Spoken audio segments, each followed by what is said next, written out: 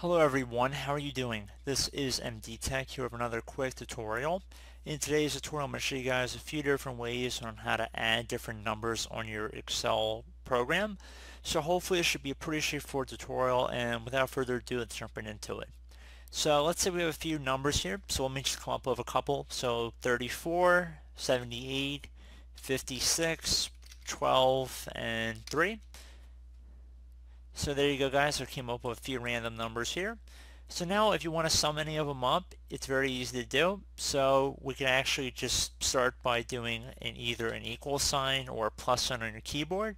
So if you're going to actually just be doing numbers individually, so if you only want to add up certain numbers in this series, you're welcome to. In order to do that, you just would left click on the plus sign on your keyboard or equals, and you just would go and select the individual cells you want to add. So let's say I want to add 34. And then I'm going to do another plus on my keyboard, 56, and I'm just left clicking on the cell here as I'm going. And then I'm going to do another plus, and let's say I want to add 3 as well. Then once you hit enter, this should give you a sum. And you can tell up here this is the formula that's driving it. So when you actually left click inside this formula bar, it'll show you what cells are making up that sum. So pretty cool. So that's one thing you can try.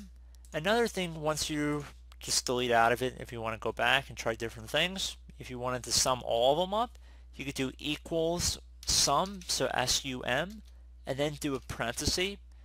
And now you can just go ahead and left click and drag over all the numbers in the row you want to add. So let's say it's all in one vertical column. So I'm just going to highlight over all of them, and I'm going to do an end parenthesis to close off this set of data.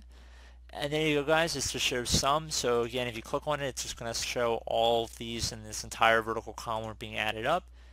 So that's another way you could do it. So I feel that's a pretty straightforward and introductory way of how to do it. If you had multiple columns here, so let's say we had another area, so we could do like 1,223, 670, so forth. Add up this row, just go over here, left click on equals sum, and then we could just drag over all these. So basically one sum can lead to more sums, if that makes sense. So if you want to add up this, you get a total down here, and then we're going to add up all these in order to get this number. So pretty straightforward. You can always follow the formula just by left clicking on the numbers, and you can see where it's pulling them from. And it might be pulling them from different sheets as well. So I hope this is a pretty straightforward tutorial, basic introductory to the sum formula or sum function in Excel. And I look forward to catching you all in the next tutorial. Goodbye.